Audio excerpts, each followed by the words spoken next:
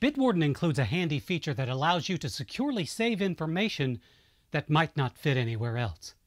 For example, you might have software licenses, insurance account numbers, bank information, or just about anything that doesn't fit as a login, card, or identity.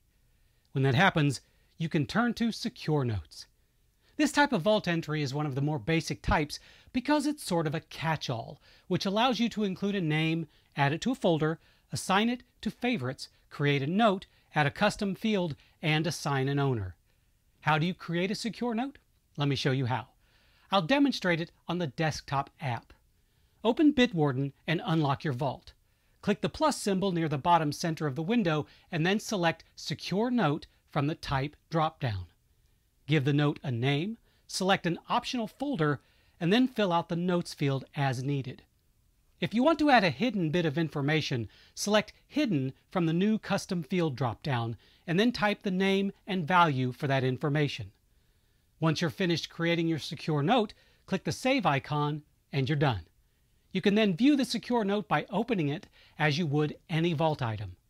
And that's all there is to safely securing information in your Bitwarden vault that might not fit anywhere else. Once you start using this feature, you'll quickly discover just how valuable it can be.